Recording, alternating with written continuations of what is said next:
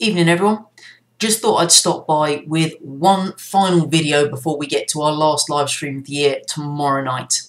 So for a lot of you, the last exam that you've got is the physics on the Friday, and some of you will even have the whole of tomorrow just to revise. Sorry if you do geography, because I know that's not the case.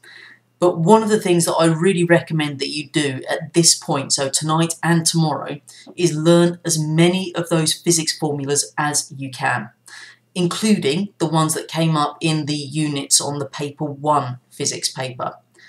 The reason behind that is, number one, we know that on the paper 2s they can have assumed knowledge from paper 1, so that means they could ask you anything from the entire course. One thing we need to learn are those formulas.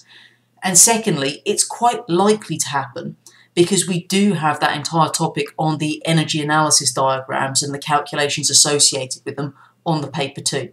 So you need to know all of those equations to really help you out to answer some of these questions on the paper that you've got on Friday. So first thing I suggest you do is create little flashcards, unless you've already got them, hopefully, and then just use them to test yourself on those formulas so that you've got those there fresh in your mind. When we come to do the live stream tomorrow, which will be at 6 o'clock as usual, then what we're going to do is run through this just in the correct topic order. So we'll do all of the wave stuff, whether it's combined or the separate physics, all in one time. And the reason we're going to do that, where we didn't for the chemistry, is because actually, until we get to the very end of the last topic, there's not much that's different between combined and the separate sciences. So I'll just highlight those in the video as I have done previously.